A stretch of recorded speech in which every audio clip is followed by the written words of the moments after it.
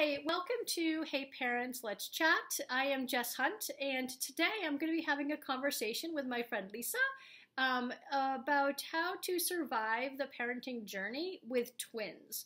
And we do have three separate videos, one for babies and toddlers, one for the school age years, and today we're going to focus on the teen years. So I hope that you enjoy. We are out on a boat, so I hope that the boat's movement doesn't cause any motion sickness. You might need some Dramamine before you watch the video. I hope that you enjoy. Hi, so I'm sitting with my friend Lisa, and we are talking about how to survive the parenting journey when raising twins. Parenting is so super hard for all of us. Whether you have 1, 2, 3, or 4 kids, whether they're all the same age, all different ages, but then when you have twins, wow, that becomes like a whole nother challenge. And so that's what we're going to be talking about today, dedicated to the teenage years. And so let's just get a quick introduction so that you guys know about Lisa. Lisa, tell us a little bit about yourself. My name is Lisa. I have twins. They're 19 years old right now. I was a stay-at-home mom for the first 13 years of their life, which I'm very happy I was able to do. And I raised them, and now they're off in college. And I'm sitting on a beautiful boat with my friend Jess, and we're going to talk about this. Yeah, and I have to say, this was such an absolutely gorgeous day that we decided to do this out on the boat, which is essentially pretty much Lisa's second home. She, I think, spends most of her time right here on this lake, and I can absolutely see why. It's absolutely gorgeous. So you're probably going to hear like water lapping against the boat. You might hear a boat drive by every once in a while, and we'll have some waves to deal with, but it's absolutely gorgeous. So I do hope you enjoy the scenery behind us as we tackle those teenage years. And my goodness, there's so much to talk about. And right off the bat, man, middle school years are so tricky. And they start off all hormonal, and they're going through these phases and stages. Let's just talk about school for a little bit. How did you handle, some of those challenges with twins, in the same class, different classes? Did the school give you choices? Were you able to say to them, I want my twins separate, I want them together? How did you handle some of that? I think actually before handling when they became a freshman, I kind of set them up beforehand to be able to take care of themselves as they got into high school. So they had their routines. They had when they were doing their homework, their assignments, etc. So they, like I said, they had a routine. So going into that freshman year, that was kind of already taken care of. So that was off my plate. Then they were in separate classes anyways. They occasionally took a class together, but they did not have the same classes. So that was at the same time as well. The friends category in high school became a little bit tricky. They had different sets of friends, and they also had some of the same sets of friends at different times. The social aspect of their high school career, I think, was more of an issue than anything else. And Really? dealing with the social aspect, one having a boyfriend, one having a girlfriend, of their friend group became an issue. Oh, wow. So that was something that really, it was very hard for them to deal with as well. Let's see. So their grades, they both did pretty well. They both were able to graduate in a timely manner, get through all their classes. The issue I kind of had was the expectations of some teachers because of one child, my daughter, who definitely had a lot more gumption than my son did, and would do a lot of extracurricular activities for her classes and ask a lot of questions. Well, all kids are different. Right, but the teachers don't think that. The teachers think, oh, I have this child, and the siblings now coming into my class. So they're going to have the same expectation. They're going to have the same expectation, Oh, but tricky. that child is very different, and that went through middle school as well. But when they're coming into class after another child has come in, it becomes a little bit difficult, and that child who needs a little bit more or wants a little bit more, sometimes is taken for granted. And so sometimes you have to go in and say, listen, they're different. This is what this child needs, and this child may need this as well. So some of that stuff happens in high school. So, it's the hormones are still rushing through them. The social aspect with the same age group and the same friends, different friends, is an issue. How did you handle some of the social turmoil with wow, I mean, those years are tricky within friend groups, and, friends dealing with he said, she said, Right. and I can't believe they treated me like this, I can't believe they treated you like this. Like, how were they able to work that out amongst the pair of them as twins? Like, were they able to do that, or did you find as a parent it was easier for you to step back and let them handle it, or did you find that I forgot to turn my phone off, I should silence that, I apologize. I'll tell you, what I did basically was I actually gave them a set of questions and say, why don't you guys talk about this and ask these questions pertaining to this situation, and then you guys figure it out from there. And they did, and most times they did.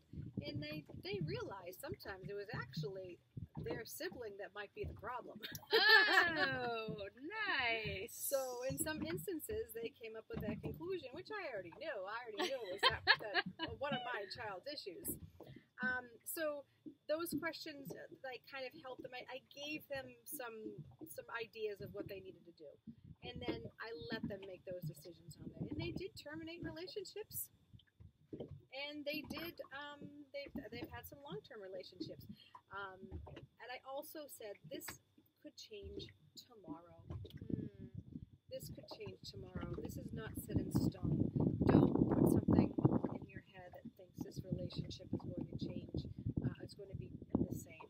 Things might change. And with them understanding that things are fluid, it made it a little bit easier on both of them when they had the discussions. But yeah, some things get dicey. There were friends at the house that one child didn't want to be at the house. There was an ex-girlfriend somewhere that shouldn't have been there.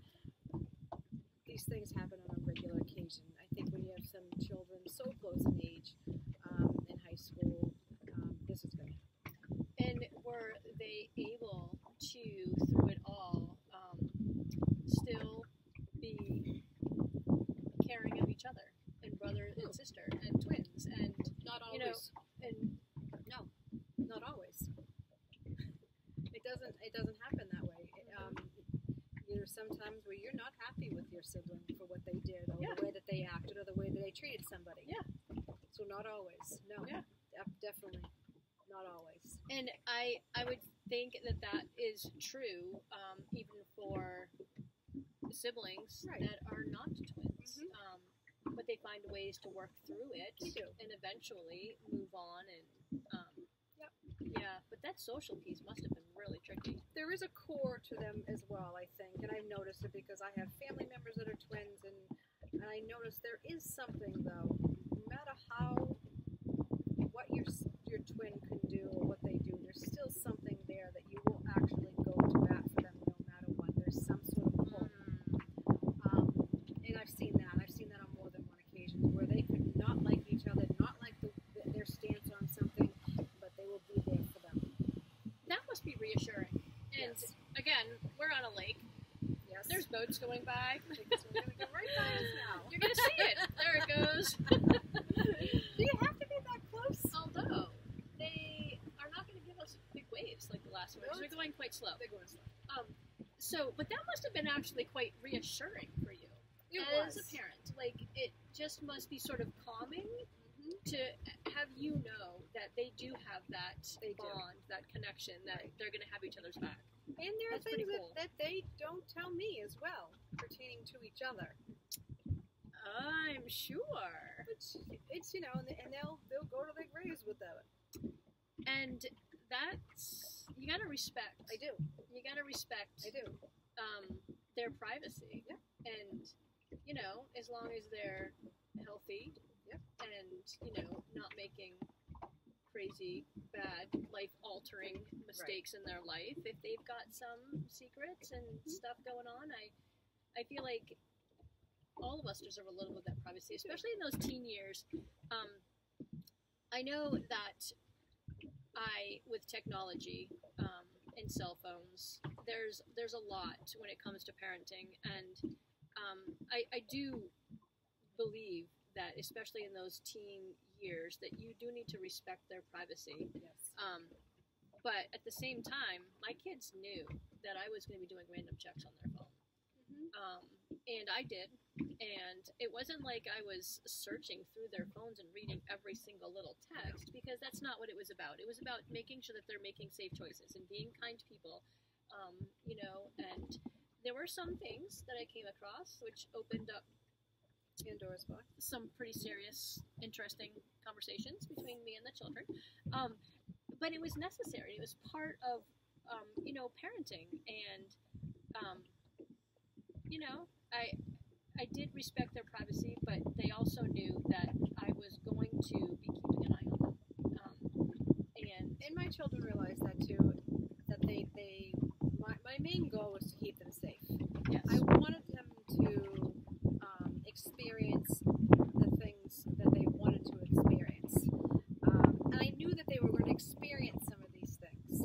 I wanted to give them the best information I possibly could to experience some of these things without major consequences. Sure. After the fact. And for me, knowing some of the things that they wanted to do, and we'll get right into this. Let's do it. The drinking and drinking. And they're sex teenagers. They drink. Drugs. They have sex. These things happen. And I am very open, and I think being very open and talking about it, and they don't have to listen. They don't have to follow up on these things. But if they know something where I'm saying, if this happens, you're welcome to call me at any time. Yes. If this happens, there are Ubers. If this happens, they have an idea that they can do these things rather than getting into a car with a bunch of people who are drunk. Or there are things that they can do to minimize any issues that they might have. Yep. So we talked about this stuff on a regular basis. My main motto was, if you don't feel comfortable, if you are drinking, if you have any issue getting in a car with someone who's drinking, please call me, or you have Uber on your phone, take an Uber. And I have no issues with this whatsoever. None. Yeah, I've had those same conversations with my kids. And I like that you brought up, you are constantly having these conversations, because I feel like these conversations, it's not a one and done thing. No. It's not like, okay, honey, I'm going to go have the talk with the kids, and then you go do it, and then you're done. I think it needs to be just a constant open communication, and just having it just be part of the constant dialogue all the time. There's so many different situations that presented themselves that it's very easy to have these conversations on a regular basis. I remember literally thinking to myself, I'm going to wait until the moment comes up and bring it up again, and then bring it up again. And anytime there is one of those opportunities, those are like those teachable moments where, it doesn't have to be a 20-minute conversation. It could just be a one snippet comment about something that's happened when they might be telling you about a situation that happened at school, or you might have run into a friend, or you see something on TV. Those are great conversational pieces. You're watching a movie and a situation comes up, and you just take those opportunities to revisit those conversations. Right. Like, oh man, how stupid was that? Gosh, I wish that person had just called, their parent, or Exactly. I'm glad that you do that, so that you're kind of reaffirming, like when they do it, thanking them, and always using every opportunity to bring up and reinforce those messages. Each child is different. Each child has different personalities, and sometimes you bring up some of these discussions and topics that they don't have a comfort level with, and that's mostly the sex talk. So one child of mine wasn't comfortable with any of that. They did not want to discuss it. The other one was very open and had discussions on a regular basis. doesn't mean you stop talking to the one child who's uncomfortable. It just means you change your dialogue a little bit. Yes. You can be direct with one, and then you can be indirect with another. And it definitely paid off with the one that didn't want to have a conversation, because now there is a dialogue as she's got older, and we do talk about things.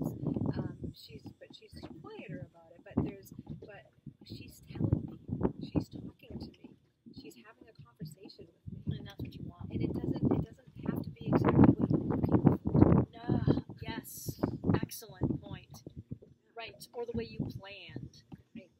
As long as they are talking, and know that they can talk to you if they needed to. And I think that's really hard for a lot of parents, because teenagers can go through phases where, they're like little clamshells and they don't want to talk about anything, and it's so uncomfortable.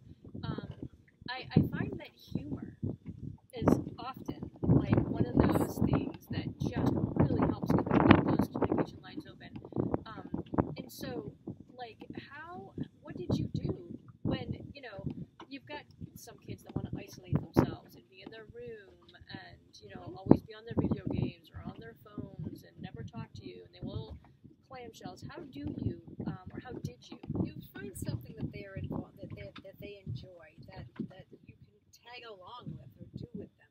You may not want to do this. You may not want to go to Sephora for an hour and look at makeup. You may not want to. I don't know. I don't really like doing that. But I did, or I did, and that's, little tiny bits of conversation happen. Yes. Actually with my daughter, it's, she's a foodie. She loves food. So we go out to dinner. It's great, her and I going to dinner and, just talking. I think another way is they do enjoy when you are embarrassed, or you had some point in your life where you've had some embarrassment. Mm-hmm. And that's a great teaching moment as well, where you're like, this happened to me. Mm-hmm. And, Yep. I probably should have handled it this, and this. And they're like, really? And that is something for some kids really want to have that. Realize that their parents are not the best decision makers at times in their lives as teenagers. That they're as well. human. Exactly. They're human. Right. They make mistakes. Right. Yeah. But it's difficult when you have two the exact same age. They're twins, and the same rules apply.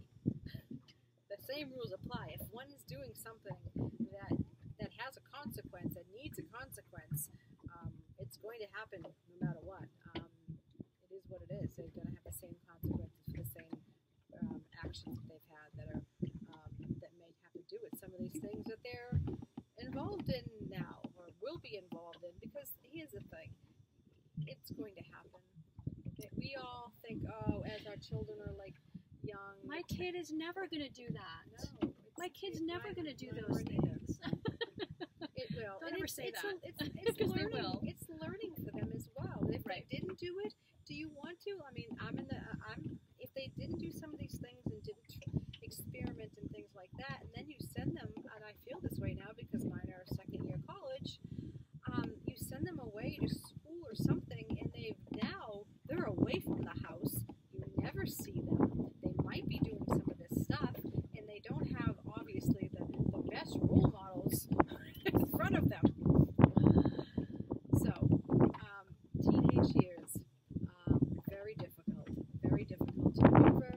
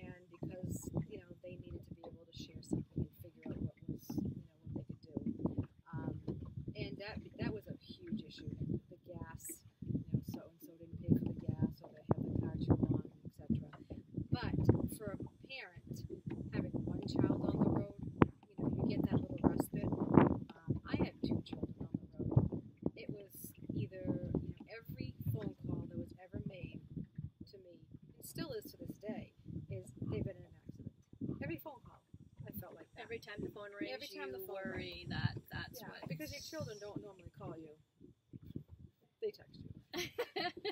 True. So phone calls were very, very difficult. That was double on top of that. So,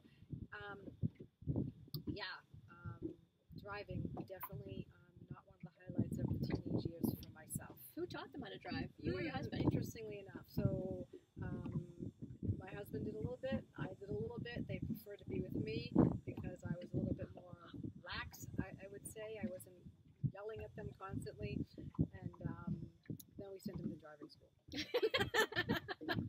And ironically, and not ironically, but nice for my children, which didn't happen with a lot of children, that they got their license 2 days before the COVID shutdown hit. So my children were able to drive every day, day in, day out, when there were no cars on the road for 3 or 4 weeks. Oh my gosh. Beautiful. Everywhere. They just got in the car and they just started driving. Yep. Both of them went out, then one went out. So they were able to get out, and so that was nice. Yeah, and I agree with you. The double-edged sword with the driving thing. I feel like it's the same with them getting jobs. Yes, because with jobs comes money, and with money comes more independence, and you really have to be creative as a parent because when you have toddlers, you can deal with timeout or taking a toy away or whatever consequence, might be with a misbehavior. In the school age years, you can deal with grounding or taking video games away, or God forbid you take their phone away. You have these things. My goodness, once they become teenagers, it's like that all changes. And I'll tell you, I remember one of the eye-opening moments for me was when just physically my son was huge. Yeah. And growing up, we would always wrestle. That was one of our things. When he became stressed out with physical exertion, we would just wrestle, and that would often help him. And then, oh my gosh, in the middle school, in the teenage years, he literally, I remember trying to scold him, looking up at him, with the finger, and one time he literally was listening to me and just picked me up like a sack of potatoes, put me over his shoulder, threw me on the couch, and we both ended up completely laughing. Yeah. And so dealing with them and the mistakes that they make socially and consequences, if they're working and they have their own paychecks. My kids bought their own cars, and I was, we wanted to teach them financial management, and we wanted to teach them, how to do all of those things. But what am I going to do? Take away their car? It's theirs. Right. Exactly. Well, that was us too. My son did want to buy a car, and I'm like, with what money do you have? So that was perfect. So I said, go out and look for cars. You can do that, but this is how much your car is going to cost. He's like, oh, okay. I'll drive around this. I like the one that we have. This beep box. The beep. When they were very disappointed when they saw the car on the driveway that we bought them. Because it wasn't a Corvette. It wasn't a Corvette. No, it was like an old grandmother's car. You should have got a minivan. Minivan, yes. That fits more people. Don't do that. They were disappointed. Like, this is the car you buy us? Yeah, this is it. We bought this for you. You're not buying, and we're helping to pay your insurance right now, which is astronomical. So you're lucky. But we're not putting a cent of gas, and we're not fixing any of this car whatsoever. So there were times where they were on fumes. Like, you'll figure it out. Yep. You will figure it out. It did that? They did. They Good. figured it out. And that's really what it is. You can't, and I don't know if it's my upbringing that I was, that I had to do everything on my own by the time I was 16. And so I always thought of that in my mind, where my husband was a little bit different. He had the same exact upbringing, but he felt he had the opportunity and the money to be able to not do, to not have my children feel angst over certain things. So he wanted to put a little bit more money into it. We had to come up with that happy medium between both of us. And that was for us, and we had to deal with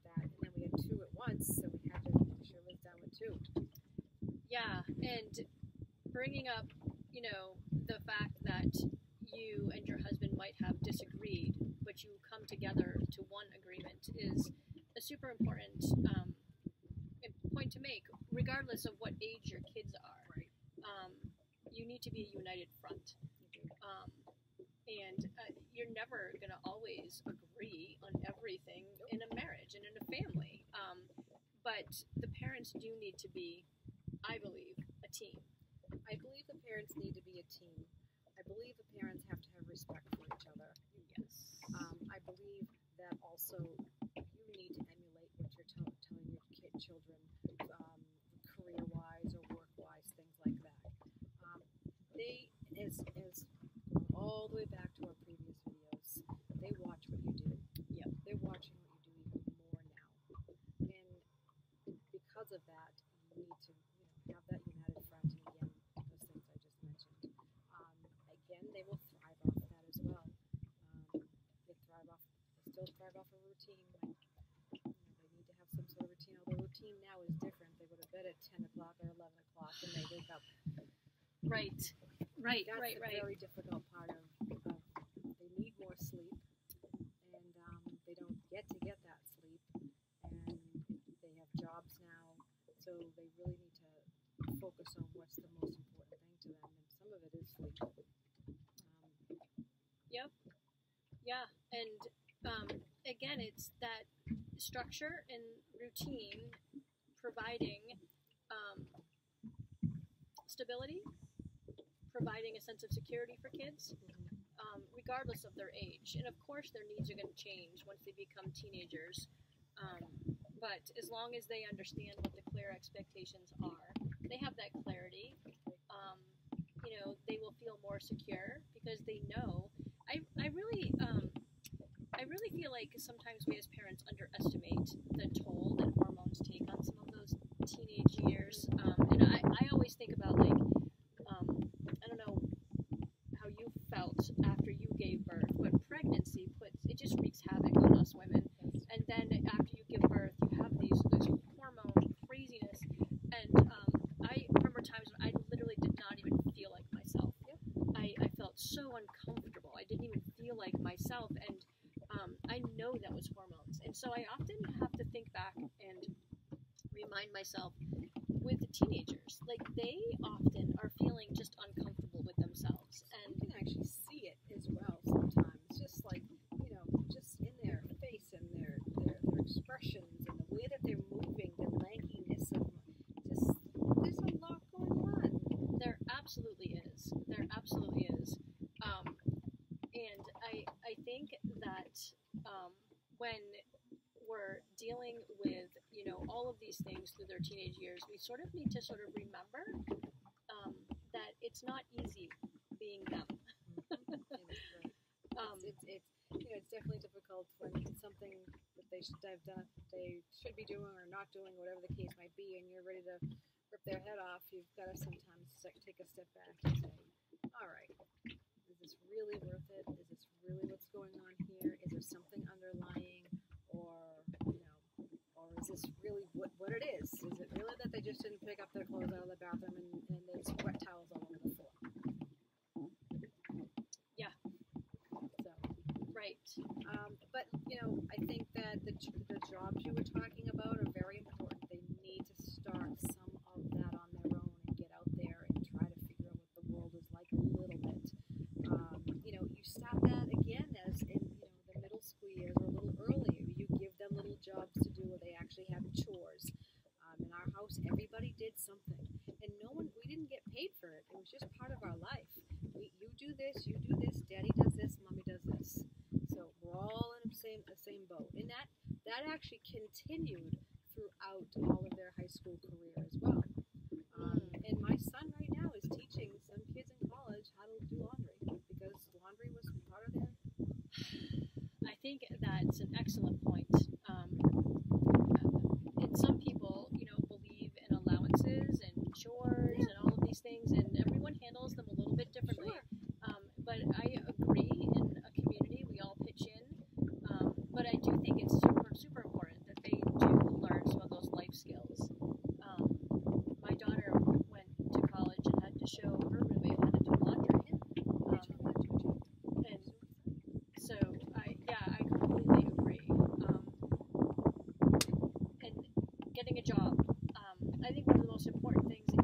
teach a teenager is how to apply for a job. Correct. How to actually walk into a store and ask for an application, fill it out, and return it. Correct. I just feel like that skill is a life skill that is crucial. It is. So that no matter what happens when they're 30 or 40, they will always be able to take care of themselves because they know how to go get a job. I agree with that. And then following up with, a work ethic. You always show up 5 to 10 minutes early. You never leave early unless you've been given permission without asking, because we don't ever ask. Calling in sick. I feel like, I love that you bring up, being good role models and modeling it for them through our own behavior. We don't call in sick unless we're actually sick. And a lot of people choose to do that, and that's their business. We never did. And even through the school age years, my rule was you have to have a fever. Yeah. And I will take it with the thermometer. And Yeah. if there's no fever, you're going to school. Right. Because we never knew. They could have been avoiding a social issue. They didn't want to have to deal with so-and-so, or they have a test that day. No, you're not getting out of that. And one of the consequences to that is, to this day, my kids don't call in sick for work. They have friends that will call in sick because they want to go to a concert, or they have friends that do that. And my kids that would never even occur to them. And I think it's because we role modeled that through our own careers. And my husband and I, we just don't do that. Because I think the biggest thing I've ever taught my children, and I'll tell you right now, we have this motto in my house, and this has been since everything that they've been little kids. Do everything to the best of your ability. Everything in your life to the best of your ability. I don't care what you do. I don't care if it's making your bed. I don't care if it's cleaning your bathroom. I don't care what it is. Do it to the best of your ability, where you feel in your mind that it was the best you could do.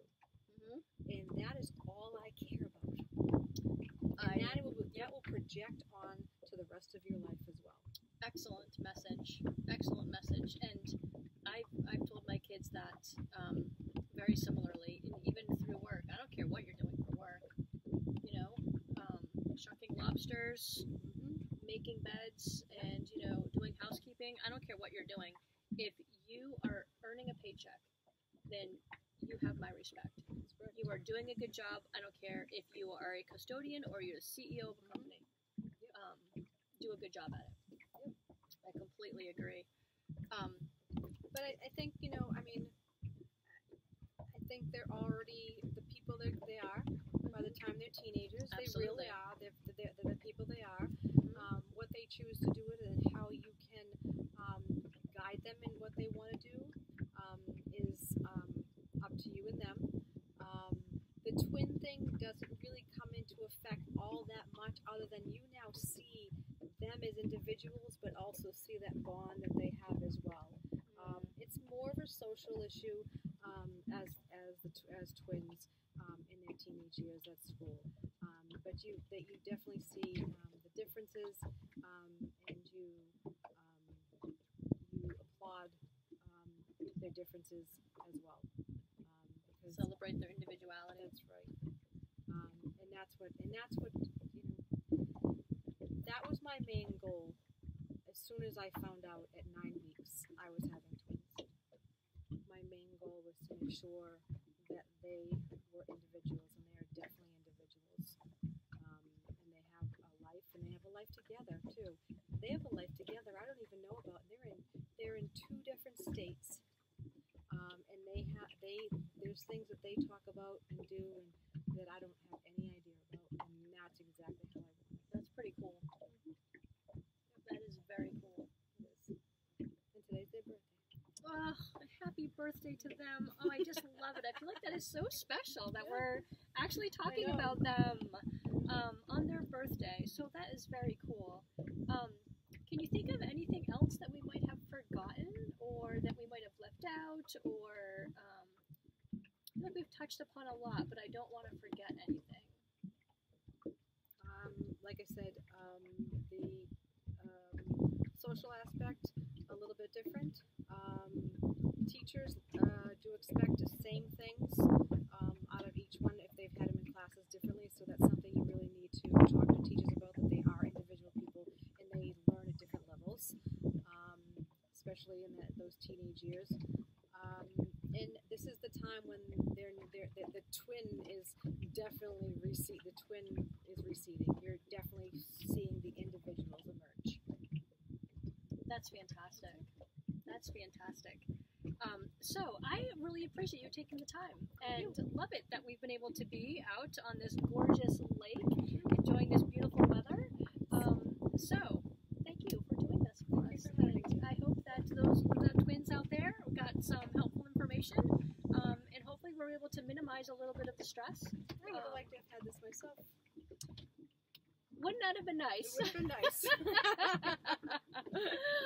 Beautiful. So thank you. See you later.